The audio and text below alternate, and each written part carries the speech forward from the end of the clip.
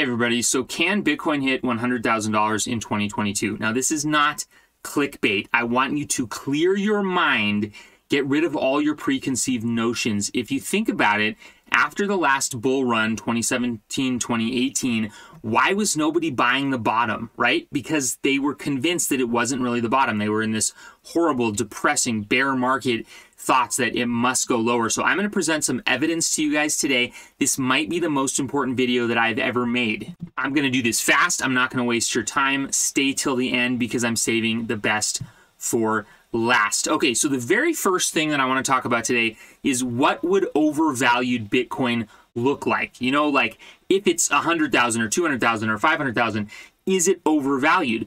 Well, this blows my mind. I just tweeted about this morning. I said, if this doesn't blow your mind, you haven't thought about it long enough. Bitcoin can never be overvalued. We think of value like compared to what a business is making. You know, like if a pizza company is only making $50,000 a year, it's not worth $20 million, right? That's obvious. In the stock market, that's called PE ratio, price to earnings ratio. Price, what's the stock trading at? Earnings, how much money do they make, right? Bitcoin value is only a reflection of adoption and inflation. It is never overvalued. Do you see what I'm saying? It's a reflection of how much people put their money into. Look, you guys can see the likes are going up right now. Like as we talk, somebody must have just retweeted this or something. So I want you to think of Bitcoin differently than stocks or something. There is no such thing as it being overvalued. So let's get into the discussion today. All right.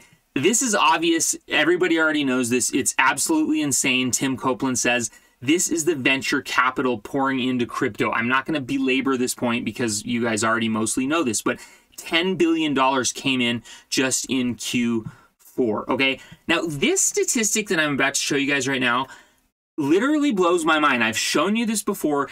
It's the Bitcoin balance on exchanges. People usually take their Bitcoin off of exchanges if they're not going to trade it because it's safer to have it in a wallet or cold storage. You guys, it got even lower. I remember back when it was like here, you know, at this level here and these levels, we were like, oh, Bitcoin on exchanges is low. But look at this. It's the lowest it's been in 3 years. What the heck is going on? Like what this tells us, you guys, is that people have just made up their minds. They're like, I'm holding my Bitcoin. I'm just going to hold it. I'm not even going to look at it anymore. If it goes to 30K, oh, well, I'll be a little bit bummed, but I'm just holding it, right? This is a sign of a bear market bottom. Wait, I told you I'm going to save the best for last. I promise I will save the best for last, so keep watching. Okay, this next one also is just amazing to me. Okay, you see this, Will Clemente says that there's a rush of stable coins flooding onto exchanges right now. People are moving their Bitcoin off of exchanges into cold storage, and they're moving their stablecoin onto exchanges. Why would they move stablecoin onto exchanges? To buy, right? To buy. Oh my gosh, my antivirus is expired. To buy. Okay, let's go on to the next one. Again, I won't belabor this point. We already know this. Companies hiring for crypto jobs. NFL, Nike, Hulu, Visa, Meta, Apple, Nvidia, Disney, PayPal, Google, Fidelity, Amazon. The list just goes on, right? Like it's not going anywhere. Okay, let's keep moving along here. All right, this was an interesting one that I made a TikTok about. Go follow Caleb if you haven't already. He's a great analyst. So this is, everybody worries about interest rates. Oh no, interest rates are going up. That's going to make risk on assets like tech stocks go down. Caleb actually noticed a correlation over the last about year and a half where you can see Bitcoin here and interest rates here that actually they're very correlated, which means that if interest rates keep going up, then Bitcoin might keep going up as well. This is kind of a departure from the norm, but could be very bullish. We were seeing this divergence here where we thought, this actually isn't really happening anymore. But then look, it corrected. Interest rates had this spike here and Bitcoin had this spike here. Now, of course, we're in this weekend where we have the Super Bowl and there's a war starting, all kinds of crazy stuff. So it might be a little bit uncorrelated for a little while, right? But I don't think that war, America is just now pulling troops out of Ukraine. So I think we've kind of like shown our hand that we're really not going to fight in that war. So that could be good. All right, let's move on here.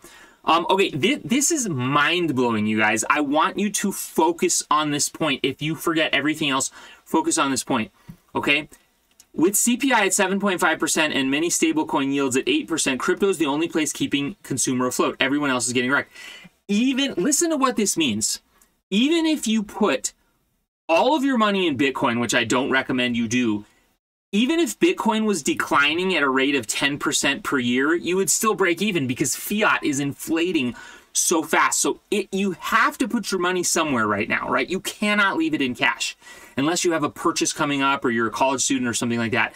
Now, there are other ways to get protection like real estate and things like that, but this just should drill through your head how dangerous inflation is. It's eroding your capital. By doing nothing, you're doing something. It's kind of like a man in a drowning boat, right? I mean, not a drowning boat, fell out of a boat and is drowning in the water. If he's just not trying to rescue himself, he's going to die either way, right? It's crazy.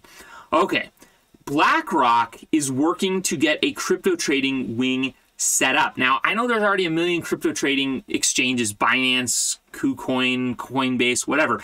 But BlackRock is an institutional, it will be an institutional exchange for their 1,500 customers to trade crypto. Okay, I told you I would save the best for last. So let's look at my final point here. And I said this back in the summertime. This is Tech Dev. He's a super famous analyst on Twitter, but this is what I said. If you guys go back and find my TikToks, I made like 20 videos on this. Why Bitcoin is not impulse since early 2021. He lists all these different indicators that he's showing here, but then his conclusion is, I don't know if you can see this, let me scroll up. His conclusion is, we are ending a year-plus correction, not starting one. This is what I said, that if you guys can see back in late 2021, this was the impulse move, the bull market here. And then since then, we've actually been in a bear market. How could we be in a bear market when Bitcoin's been at 30 to 60K? Well, you got to remember what I said in the very beginning. You got to get your brain around this idea that the next bear market after the previous one, the lows are going to be higher, right? Like this could be the bear market bottom range, 30 to 60K. And you can see that his trend line he's drawn here, this blue line, is actually has declined since then. And I thought the same thing too, that even though we broke all-time highs in the fall of 2021, that the end of the bull market was actually in early 2021, and that was kind of a dead cat bounce. All of our indicators have been bearish since then. You guys, there's a ton of other indicators that I could bring on, but I'm trying to keep this video relatively short, such as, you know, long-term, short-term holder ratio, people who are in profit, not in profit. So I am making the argument to you guys that, okay, fine, I admit my title is a tiny bit clickbait because I don't know if the 100,000 is going to happen right now in 2022 or maybe 2023, but I think you need to keep your mind open to the possibility that we've been in a bear market situation for almost a year now, and there's going to be some accumulation. And that desperation and depression that you feel right now is the sign of a bear market, okay? I've said my piece. Please let me know what you think down in the comments. If you enjoyed this video, please like and subscribe to my channel. Maybe share it with a friend. Thanks for watching, guys.